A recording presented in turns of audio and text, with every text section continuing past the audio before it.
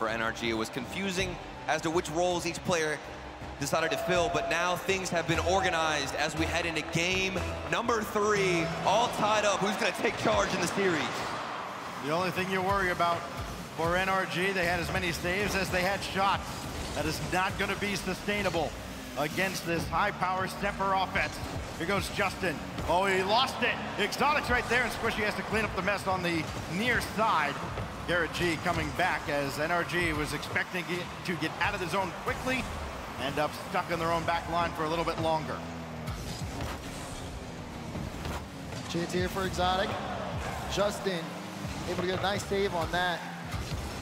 Semper coming out very strong here in the opener of game 3, but play getting a little devolved. That's pass 2.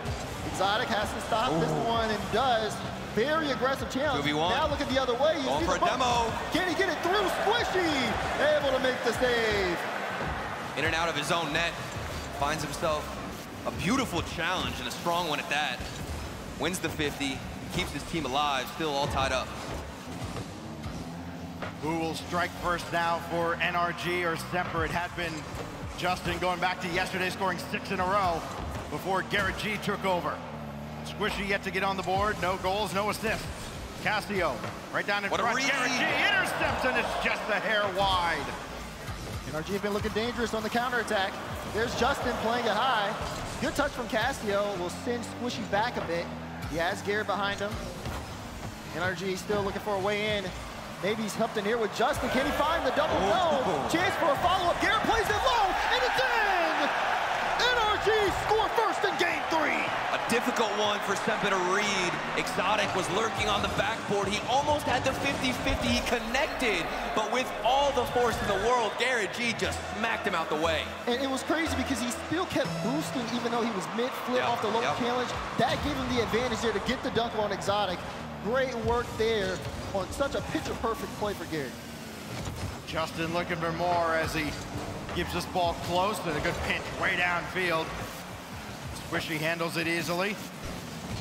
And now Shaw set up and around the boards, but Squishy again putting in all the work defensively for NRG. And he's got an assist to go with it. Justin back on the board. Off of the passing play, you can see the sidewall. Squishy gets the follow-up touch into the midfield. Normally you go for a shot, but Squishy says, Justin, I see you. Are you kidding me? Whoa, whoa, whoa. The NRG, they've woken up. 3 minutes left in game 3, and they are giving us a show.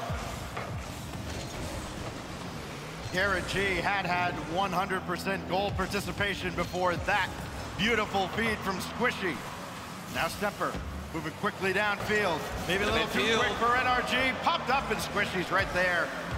The trio defensively on point for the General.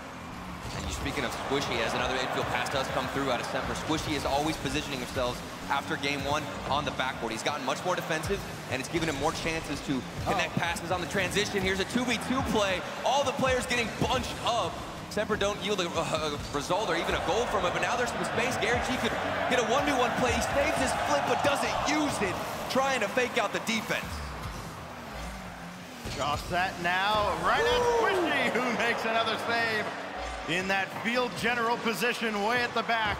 Able to see the whole field, send the ball out of harm's way. Exotic coming off the side, and Squishy's there for that one as well. Even though NRG are up by 2, some of these counterattacks from Semper have been very dangerous. That's a long ball downfield. There's a couple of bumps. Who's gonna take the shot? No one. Garrett comes in a little too late. He slows down Cassio, which buys time, but Chaussette trying to play it in front. NRG now trying to hold on to this 2-goal lead there, not letting Semper get comfortable. Dangerous stuff from Semper, and more specifically Chaussette. He got bumped out the way, couldn't find any boost. Now he's left alone on defense. You got to look at Justin going for the musty flick. Didn't connect on it, but he's wasting more and more time. 1:15 to go. Semper, 2 goals needed to get back into this game. If only there was someone who could teach him to be a little more consistent with his musty flicks. Here goes Garrett. Down to the side, Justin's waiting for it. He's still got Garrett in the center. Took it himself. Garrett will come around. Double tap, and it's wide. Squishy, it's circled back. Justin cuts in front. And now here goes Casio. Not able to hit Exotic. And he has to retreat very quickly. Exotic just getting back in the nick of time to keep this at least a game. A third goal here would be backbreaking for Semper as this is popped away. And Semper now have to go the length of the field and get 2 in the last 30 seconds. Casio. Tries there. See Exotic still picking this up. NRG, Justin set in net as this one plays that off the sidewall. That clear. Gonna kill a lot here.